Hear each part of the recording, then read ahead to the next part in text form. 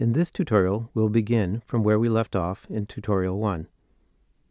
You can edit your most recent cliplet project by tapping in the lower left corner. If you remember, we had two layers, a background frame with a looping layer on top. The background depicts the girl suspended in air, while the loop shows Pinocchio pedaling his bicycle.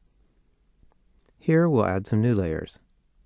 Tapping New Layer brings up a new green layer, again defaulting to a loop. If you touch Loop, you will see there are a number of other choices. Here, I'll select to create a play layer.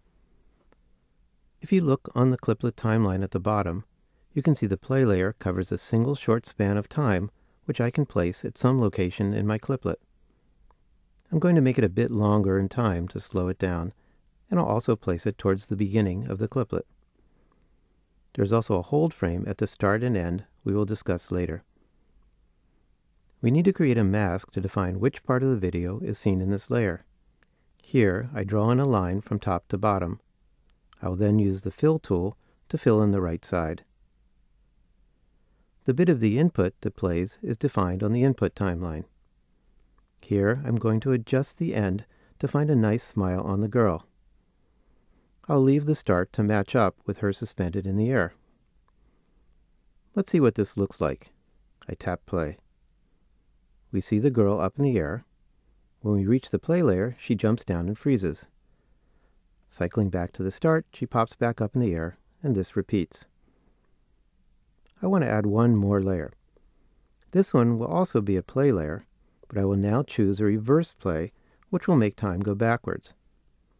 This time, I will set it near the end of the cliplet and make it a bit longer as before.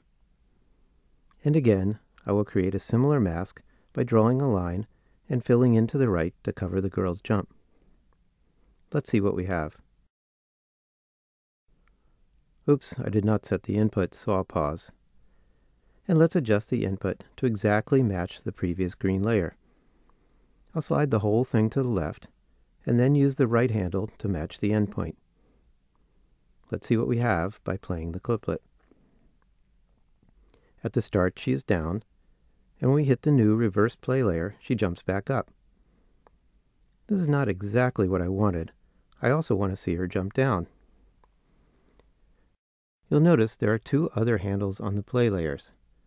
They represent when and if the first and last frames of the play layer hold still. I'll slide the left one over to remove the hold on the start frame. Now when I play the cliplet, we see her jump down as defined in the green play layer, and she jumps back up from the purple layer. This creates a nice repeating cliplet with no sudden jumps.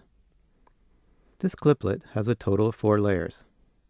The background, Pinocchio pedaling in the orange loop layer, the girl jumps down in the green play layer, and finally jumps back up in the reverse play purple layer.